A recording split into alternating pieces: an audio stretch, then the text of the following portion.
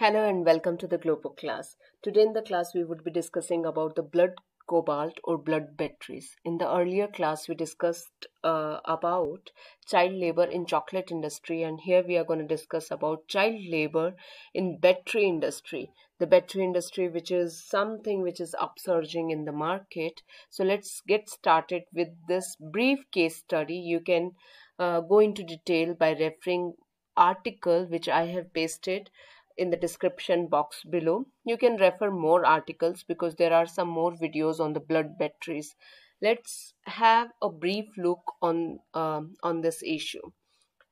Okay, so beneath Congo's rich red earth lies the world's largest known deposit of cobalt, a key metal in the lithium ion batteries that power everything from smartphones to electric vehicles.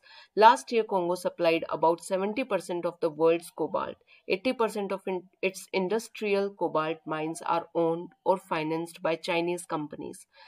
Global cobalt prices have quadrupled in the last 2 years. Rising demand in the last several years has already led to increases in cobalt production, drawing more people, including children, into the sector. Tens of thousands of children as young as 6 years old dig for the toxic substance in artisanal mines.